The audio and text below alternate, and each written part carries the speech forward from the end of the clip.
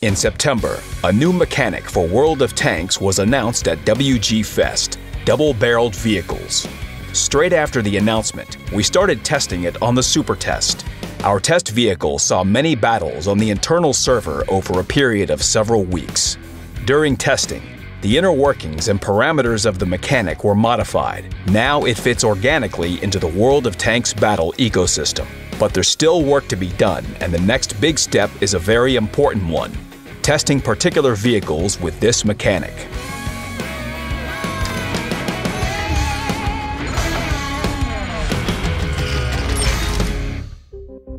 At this stage, we plan to add 4 vehicles to the game.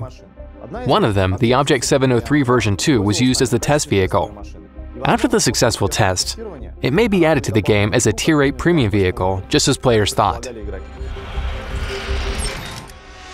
Let's talk about the other vehicles in more detail. We gathered a lot of information on the topic. Our historical consultants studied all the available data and blueprints thoroughly.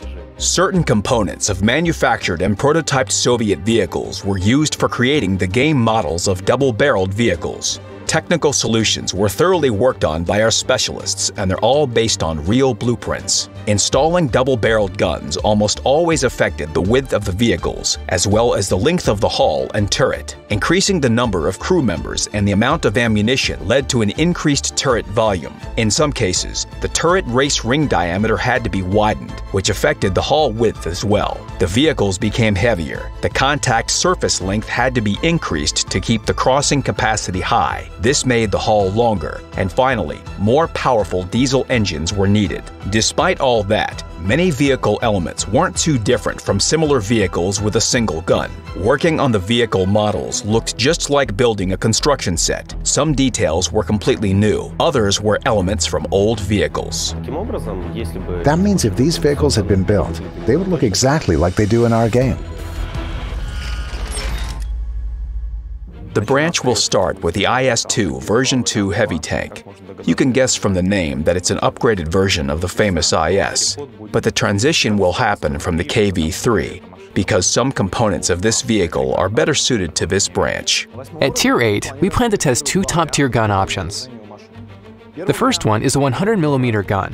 With it, we want to focus not on damage per shot, but making the new mechanic more accommodating. The shot preparation time will be shorter, and the guns will be locked after the double shot for a shorter period as well. With the 122mm gun, we want to focus primarily on the damage per shot, but the new mechanic will not be as adaptable.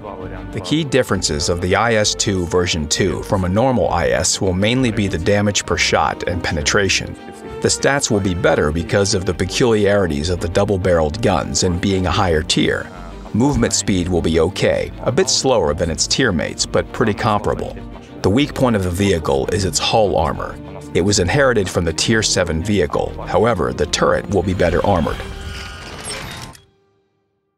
At Tier 9 is the IS-3 version 2. Its hull is very similar to the IS-3, so it's not very well armored for Tier 9. The turret also has been gifted from the IS-3. It was heavily modified to mount the double-barreled guns. The caliber of the guns themselves is 122mm, and the damage per shot is 390 hit points. The vehicle will be pretty mobile for its tier. For Tier 10, we have a pretty famous vehicle that was anticipated by players, the ST-2. Let's talk a bit more about it and compare it with the ST-1. The hull shape and armor are pretty much identical. The turret also has not changed very much. The reason for that is that the ST tank project was developed with 2 versions, ST-1 and ST-2. The turret design was created to facilitate the installation of double-barreled guns from the very beginning. The gun caliber will stay as 122mm, the same as the IS-4 and the ST-1. The damage per shot will be 440 hit points. The most important feature of these new vehicles is that they have several firing modes. Each of them has its own peculiarities. Let's use the ST-2 as an example for how a double-barreled vehicle can behave in battle. The main and easiest to understand mode is cyclical. There are just a couple of nuances. After shooting the active left gun, it starts reloading. The camera automatically switches to the right gun and it becomes active.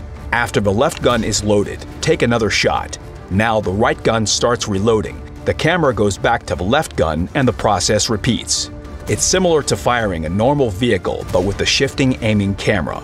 It's unusual but easy to get used to. The second mode is consecutive firing. After shooting the active gun, the camera shifts. However, you can't fire the second gun right away. The timer on the left shows when you can shoot. It's similar to the well-known and understood mechanic of reloading between shots. It's generally quite short, up to 5 seconds. When the timer ends, you can fire from the second gun. It's important to remember that loading the first gun will be interrupted, and the sequential loading of both shells will start again. This is why it's beneficial to wait a couple of seconds to fully load the first gun. The third and the most interesting and unusual mode is the double shot. No other vehicle can do it. To fire both guns, click and hold the left mouse button. The shot preparation will start, which lasts about 3 to 4 seconds. The double shot will be fired automatically after preparation. The progress is shown close to the reticle. It can be cancelled at any time simply by releasing the left mouse button. It's important to note that after the double shot, both guns are locked for a couple of seconds. They cannot be fired or loaded during this period. After they are unlocked again, the shells are loaded sequentially to both guns. After both guns are fully loaded, you can fire both guns again. You can do that as often as you like. Double-barreled vehicles have several qualities that differentiate them from other vehicles. It's important to remember that both guns are still a single module, so if one of your guns is critically damaged, the other one will not be able to fire. Also, you're easier to spot after a double shot than after a single one, because a double shot exposes your vehicle much more than a standard one. The third quality is the fact that if your 2 shells hit, you have a higher chance to damage internal modules or injure crew members. This vehicle is suitable for combat at a short or medium distance. You play it like a classic Soviet heavy. Close in on the enemy, angle your hull, bounce a shot, fire back. But there's one more thing. You can always fire a second shell if your enemy makes a mistake. And the main thing is, of course, the double shot. The enemy won't anticipate this, and if it hits, it always deals an immense amount of damage to them. However, this mechanic has a downside too. The shot preparation time. It must be considered before the shot. The gun lock is a pretty lengthy period that should be considered after the shot. And of course, the shell loading itself. During reloading and a very long period of passive behavior, you must understand that you have 2 options. Wait for this long reload in a safe spot somewhere, or end up back in the garage. Double-barreled vehicles have another peculiar feature. We didn't show it in the first video, but it's now time to show you some exclusive content. After the double shot, the vehicle rolls back a little, but if you played a certain great car stealer game, you surely remember that if you turn the turret 180 degrees, get some speed and take a shot, this will happen. The vehicles will be tested internally before hitting the common test. Each of them will have its own test cycle, during which their characteristics will change. Developers are constantly in search of an optimal ratio between pros and cons for the double-barreled guns. They will balance their power with changes to such parameters as switching time between guns, shell loading time, shot preparation time, and gun locking time. And only after the vehicles are fully configured will we decide whether to add them to the game. In the meantime, share your opinions in the comments and leave your feedback on the forums. Good luck on the battlefield.